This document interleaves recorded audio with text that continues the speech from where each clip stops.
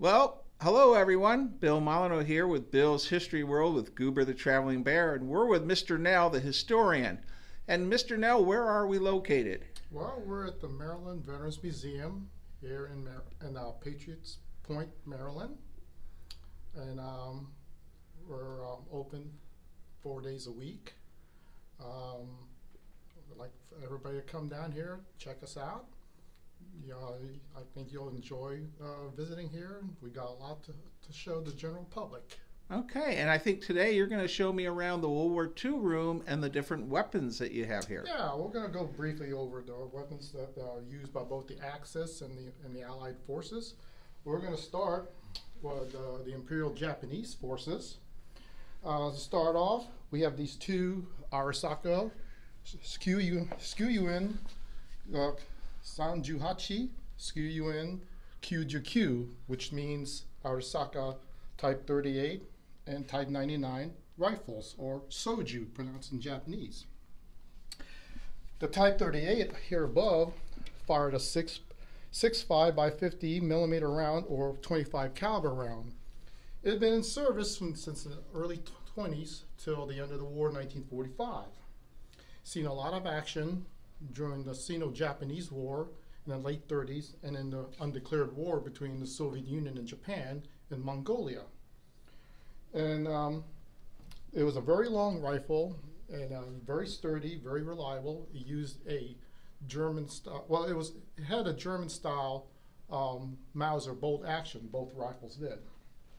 Now, the Type 99 had a heavier caliber, 7.7 by 58 or 303 caliber. During the Sino-Japanese conflict in the late 1930s, the Japanese found out that their Type 92 heavy machine gun, calibered in 7.7, had a better energy transfer than the 6.5. So basically, the 99 is an upgunned version of the 38, upgunned to 303. However, the 99 is a shorter rifle than the 38, and this model, though it's missing, many of the 99s had a folding wire monopod, which is supposed to be when the soldier is firing it in a prone position, gives him a steadies the rifle firing at a prone position. It turned out to be pretty useless. And the folding sight of the on the folding sight, the adjustable sight, the 99 also had they had put in a anti-aircraft sight. Well, that was kind of wishful thinking. It proved to be also useless. Many of the troops removed that anti-aircraft sight. So here are the sidearms used by the Rikugun and the Riko Sentai. That's the Army and Special Naval Landing Force. The Type 14, Nambu, like the Type 38, also had a 20-year service from the 20s to the end of the war. It's been mistaken, even up to this day, it's been called the Japanese Luger. Well, there is no commonality between the Type 14 and a P08 Luger, none whatsoever. It fires an 8mm round, which many gun experts say that's kind of anemic and underperforming, but the pistol is still a very reliable sidearm usually issued to Japanese officers and NCOs.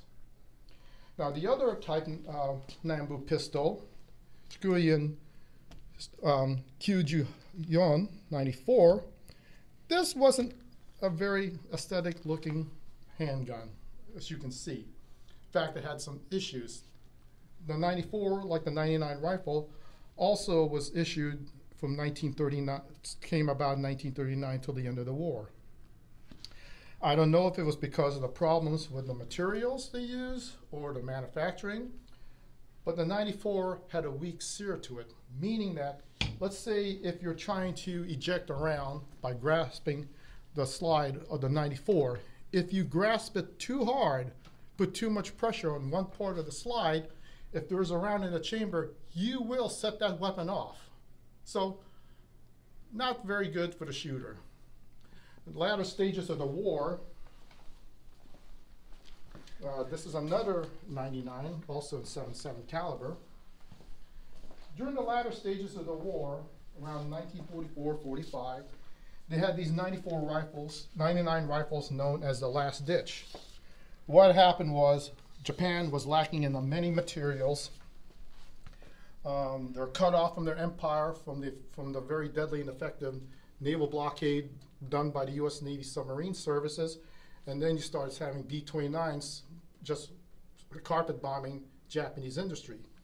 So they had these cottage industries making these what called last ditch 99s, made very substandard. They didn't even have the folding adjustable rear sight, just a simple peep sight to it, and it was very inaccurate. And then they did in some type. This one here had a buttstock, but then most of them didn't even have a buttstock. It just had 2-3 nails driven into the stock. A lot of times, the latch ditch 99 was more dangerous to the shooter than it was to the enemy. Okay, then this one here, it's a Japanese hand grenade. It's a ceramic grenade. Unlike some of the grenades you see Allied forces use where you pull a pin and there is a lever, safety lever to it, the Japanese grenade is a little different. You know, there's an initiator pin you pull, but then you also have, there's an initiator in the bottom where you have to tap it in the side of your helmet or your rifle stock that way to get the fuse lit up. The latter stages of the war, they had these ceramic grenades. They almost look like the type of grenades you see from the 1800s that grenadiers use. Again, because a lot of it was from the lack of materials. There was just lack of materials. The Japanese Empire was cut off from their colonies in Korea and in the Dutch East Indies. So material-wise, they were lacking in many materials. So mosey on here. So basically right there, that closes out what we have in the museum. Again, this is not a representation of all the Japanese weapons. These are just what we have in the museum, the rifles, the 2 sidearm pistols, some of the Japanese grenades that the naval infantry, not any naval infantry, but Special Naval Landing Force and the Japanese Army used during World War II.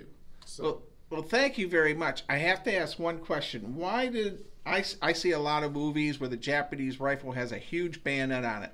What was the reason for that? Well, some of the Type 99 rifles, for example, the Type 99s, had a folding bayonet to it, and then out of it, I think it's just from tradition, because it was for close quarter combat. It's no different than Allied soldiers with bayonets. Also, the bayonets were used for close quarter combat when they conduct banzai charges and things like that. All right. Well, thank you very much.